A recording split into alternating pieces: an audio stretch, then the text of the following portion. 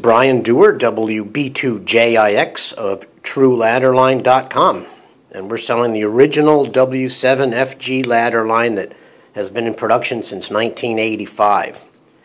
And this is just a short video to clear up some of the terminology that I hear that really irks me. This is ladder line. 600 ohm impedance. It's about, this distance here is about, it's about a 4-inch spreader. And I keep these wires at about 3.5 inches, 3 5/8 possibly.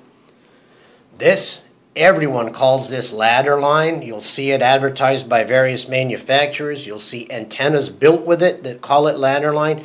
It is not ladder line. Does it look like a ladder? No. This is window line.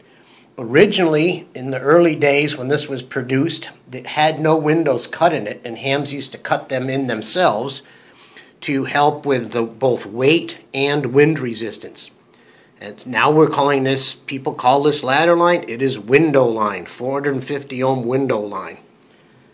This is 300 ohm twin lead, what we commonly used to use for TVs back in the 50s, 60s, and 70s before we used coax.